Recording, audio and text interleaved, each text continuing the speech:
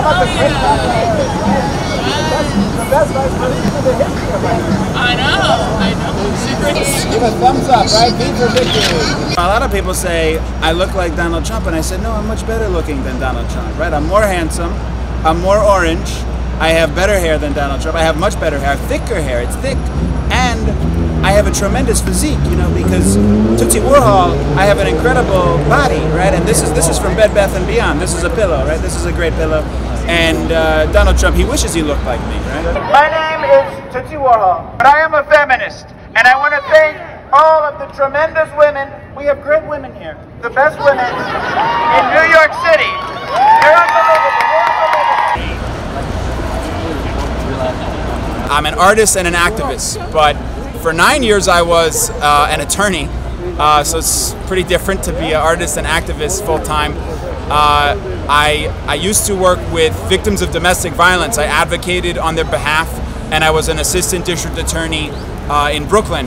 After I was an assistant district attorney, I worked at a law firm in Midtown, and a lot of the work that I was doing was civil rights pro bono work for voting rights groups, including one which was founded by Martin Luther King Jr. And my work with that group, it brought me to Miami. I registered the whole Miami Dolphins team to vote with Martin Luther King III. They became the first team ever that had all of the players registered. But it also brought me to Trump Tower. It was the week that Trump was inaugurated in January of 2017, and I went on Martin Luther King Jr. Day 2017, so that was a Monday, and Trump was inaugurated on Friday. And I met with him and Omarosa for over an hour in Trump Tower, and we were there to discuss voter suppression and voter ID. And I went into that meeting skeptical, but I left shattered. I had no confidence that he was looking to do anything to help people to vote, and it made me want to do more. And I never believed the Andy Warhol quote that in the future everyone will be famous for 15 minutes until that day when I really did become famous for 15 minutes, because I was on the front page New York Times Digital shaking hands with Donald Trump. And I was on every morning news show coming out of the elevator and shaking hands with Donald Trump.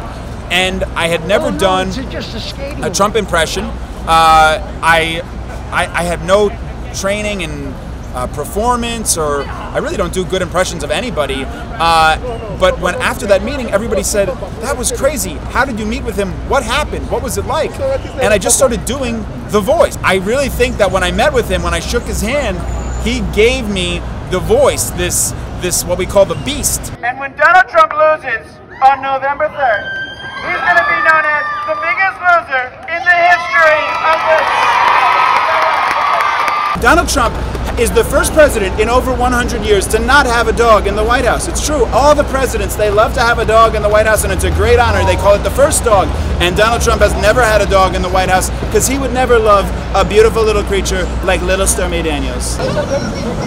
And this whole journey that I've gone on, from lawyer to artist and activist and street performer, is really a journey of redemption, a self-redemption, for meeting with Donald Trump, for being photographed with Donald Trump, and in recognition that I had to do more to stop him in 2020.